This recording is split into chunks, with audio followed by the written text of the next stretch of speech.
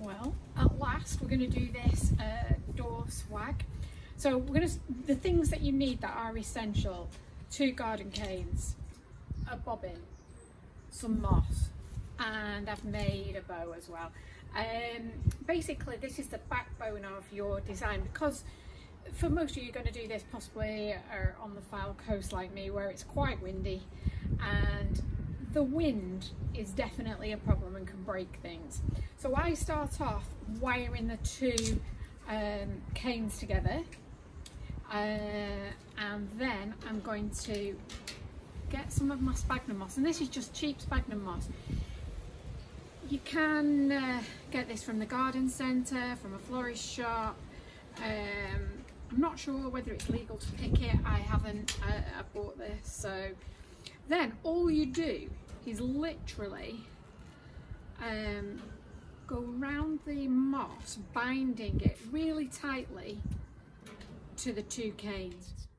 So the other thing about this, it holds moisture moss. So back in the day, flower arranging was always done in moss, so they used to use the moss like sort of the equivalent of, or a more natural version of, floral foam.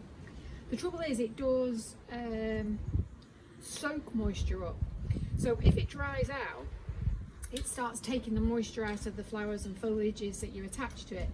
So it's really important to keep it moist and damp, and this is quite wet. So yeah, I'm kind of sorting it out into little pieces, and I'm going all the way around with it. I have to tell you that I think this is one of the most therapeutic and beautiful things to do. I absolutely love mossing.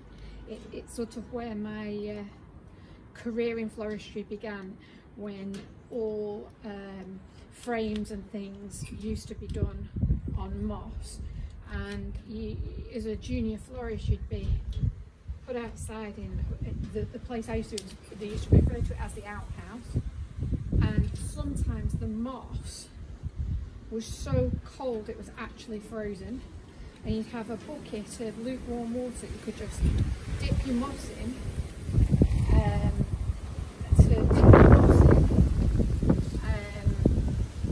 to defrost it,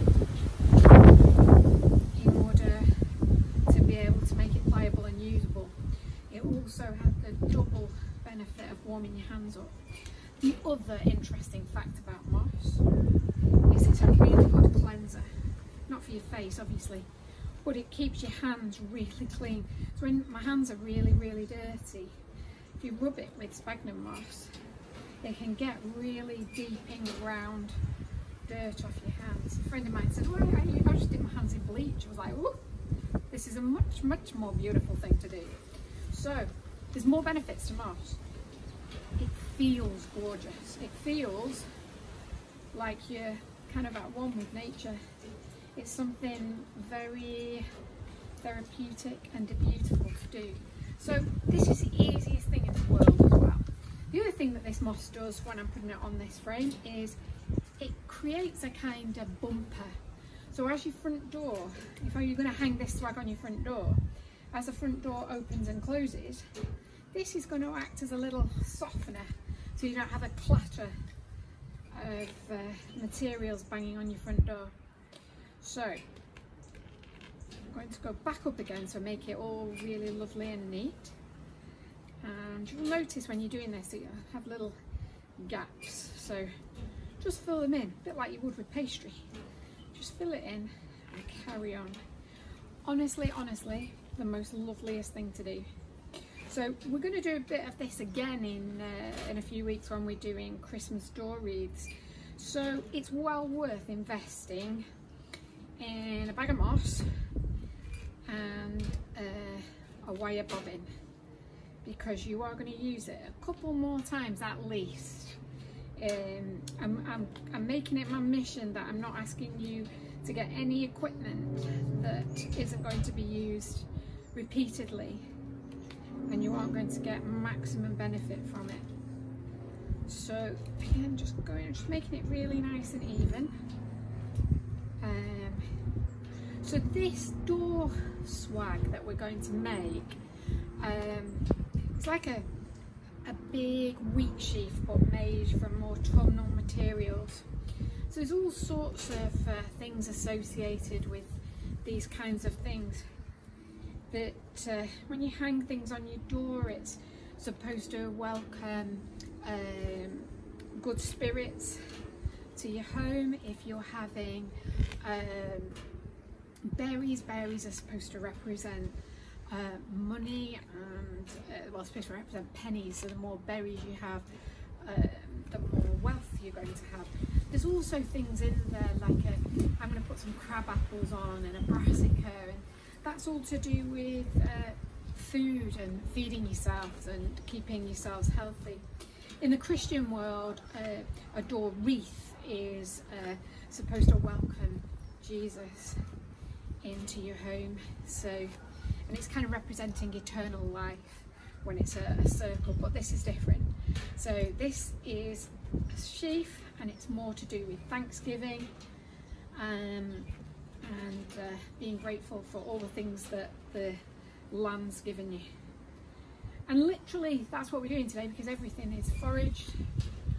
So this is our booty gathered from out of our garden, and also on our walk around Skipple Creek the other day, and also when we went to Dolphin Home. So some of this is from there.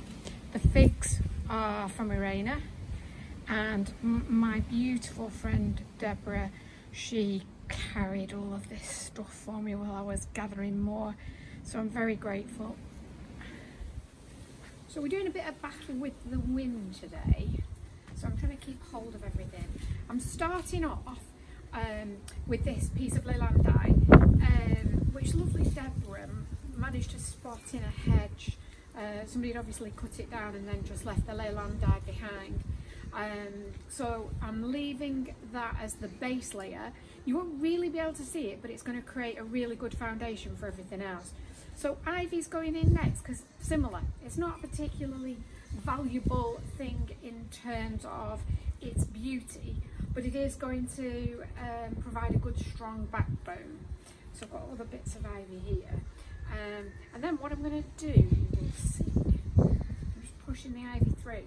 So then I'm going to use my bobbin wire, and I'm going to go in between leaves, in between the little branches of the grasses, and catch it all in. So it's not just tied in all at the very end, which is what you might imagine. If you did that, it would just literally fall apart. So this is the key to it, this building it as you're going along. So I do want a little bit of freedom, and I do want this piece of ivy just to sort of come to one side. So I don't want to gather it up too tightly, and ivy's pretty hardy as well, so it can cope with a little bit of wind and rain and what have you. And in fact, all those things, all those elements are going to help most of the things that are on here. So the other wonderful benefit of having all this on your door, having all the berries on your door, is it's like you've got a little bird feeder there going on the front door of your house. I do like the idea that it's inviting the birds to come to your home. So the next beautiful thing that I'm going to use is this gorgeous kind of licheny branched piece of apple. Now this baby has come off our apple tree, which is just outside our front door. It's not an apple tree, a crab apple. So I'm just taking off some of the knobbly bits to fit it into the framework that I've made. So then I'm going to go in again with the bobbin wire, and I'm holding it into place by going round with the wire. And then there's no chance of this beautiful piece of crab apple kind of flying off. It's actually tied in and attached in. As you can see, it's come back here and it's joining up with my foundation, and that's where I'm going to attach it in here. So here we go. And the thing is, when you're making these things, every one is going to be different. I couldn't make two the same. So no two of these lovely things are going to be identical, and it'll be all the more interesting because of the materials that you all choose to use, and I can't wait to see what people make. So here we go. So you can see that is a really strong foundation for putting on everything else. I'm going to just whip off some of these more eaten apples, and they can go into the garden and feed somebody else. And now I've got some grasses. I have to say about grasses, I love the way they move. I love the way they kind of blow in the breeze. So I'm feeding those in now into my frame, in between the branches of apples. And there they go. These are a lovely colour as well. Now I've foraged everything. We haven't cut anything, but I have to be honest and tell you I did pull these grasses. Everything else we literally found on the ground. We didn't cut anything from trees. We literally just got it how it landed. So again, avoiding sort of anything that is a leaf. You don't want to tie a leaf in and make it look unnatural. So I always pull out all the little leaves and things and give them a bit of freedom. But joining these lovely grasses into a few different places, or attaching them to the branch of my apple, it's just kind of something that's building and growing as you go along. So, and even at that, it looks pretty gorgeous. My next addition is a little bit of fig. This is courtesy of the lovely Arena. So, figs are going in. And I'm pulling this quite tight, so I'm fully aware of how strong it all feels. And it might be that you don't know your own strength and you pull your wire and it's so strong and so tight that it snaps. That happens to Vicky in our place quite a lot. She's super strong. So then just do a little bit of a tie in there, like you would on a sandwich bag.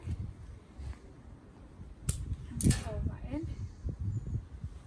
So that's doubly saved. And then I'm going to fold a bit of this. A nice long piece that I gathered. So this is in the bushes or near White Hills where we work, and I don't know if somebody had cut some back, but it was all near bins, and I thought, oh, that'll do, that's really nice. And I love the colour of it as well. So it's just about taking advantage of what you see when you see it.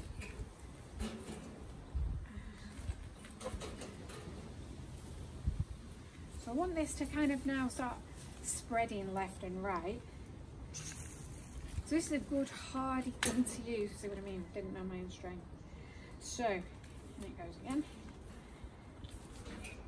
But you do need to keep giving it a good tug. I'm going to go this way now. What we're doing now is things are building up, and I've got all these different lovely textures going on. Also quite a good tip is go like here, if you want to come a bit closer, Joyce, you can see it. Here I'm going between the branches so that nothing can just slip out. So you get sort of a right in there. And I've hooked it between branches so that it can't slip out when it slightly dehydrates, which of course it will do because it's hanging upside down. Different colour. So now we're going with some snowberry. The snowberry's kind of coming to an end now, but it's still lovely. And it gives me again another texture, another colour, something slightly different. What I do need to do now is find a very beautiful front door to put this on. Sadly, mine is less than beautiful.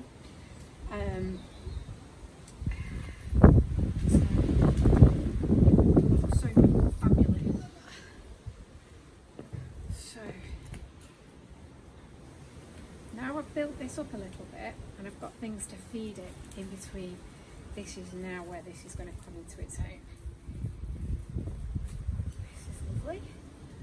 Oh, look at the branching on that. Look at the lovely liching on that. How gorgeous. All red berrying too soon, it would have disappeared under the weight of all the other things. So now I'm just feeding my wire in so I can capture it again at the top. But I am being careful not to decapitate things as I'm going. But this is a feast if you're a bird, isn't it? Loads of goodies in this.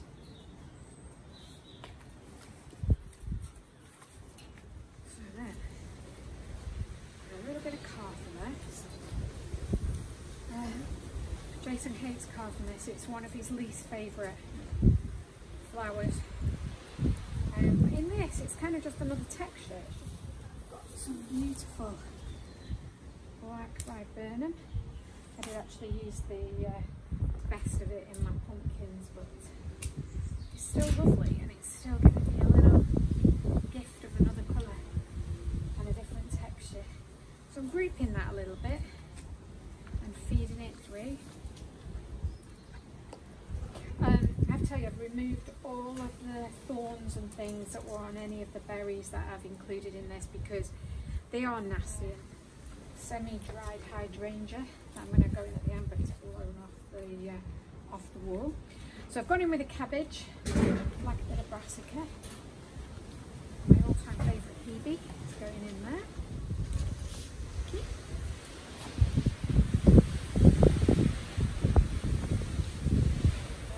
Hydrangeas now for a lovely little cluster at the end. I've got a piece of eucalyptus. I've got eucalyptus plants in the front garden, but this is that's a piece that kind of fell off. Another stem of ivy. I'm just going to pop in there. Pass aside the berries.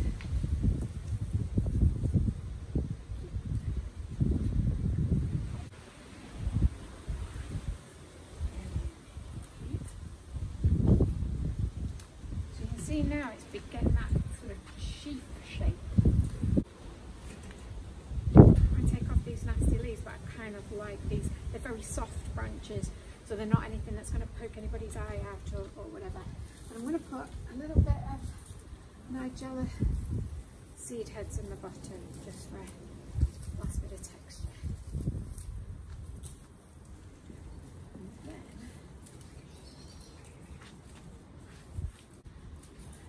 Last bit of fig going in,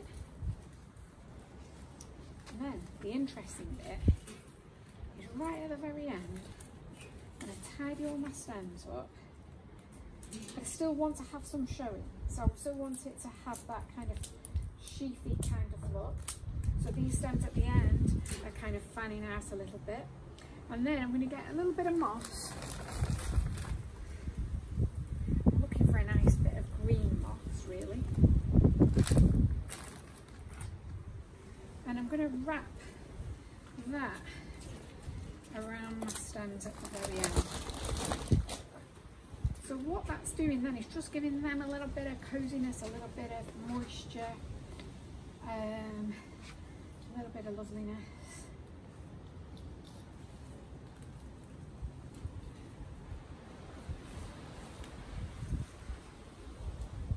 And again, it's just a different texture, it's just a different thing around the base, but it also hides all of your workings, all of your kind of bobbing. And then I've made a really simple bow actually out of raffia. I was thinking of all sorts of different materials and different things, and then I thought I just want it to look really natural because this is so natural. Often when I'm making these things, I'm making these things commercially and it's a different thing. but this is a very natural thing to make.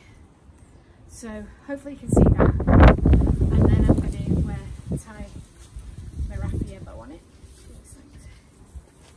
Jason been keeping hold of this because it kept blowing away.